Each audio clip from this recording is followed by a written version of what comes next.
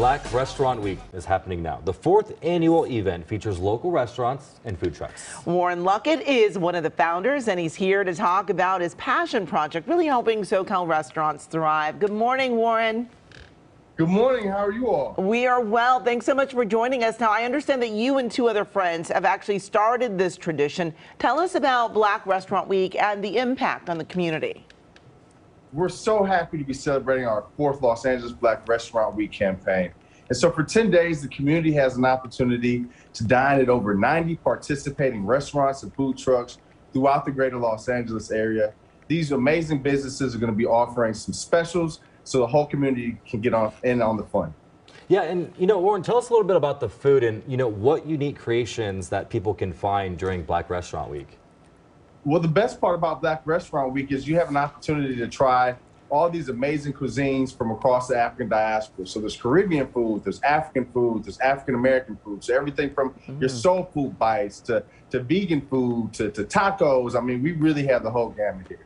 And it all looks so good. I know, we're looking at oh man, we're hungry. Okay, so right now, Warren, if there is a business owner watching, how can a Black-owned restaurant join the event next year?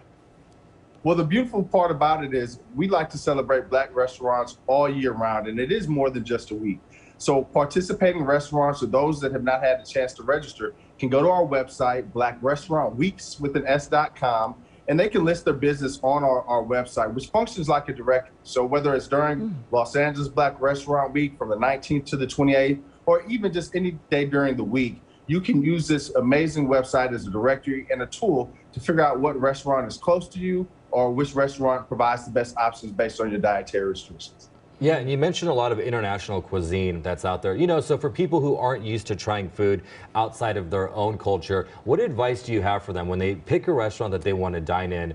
How do they figure out what to eat, what to go to? I mean, people are pretty open about sharing their culture and their food. So explain, why they shouldn't be nervous.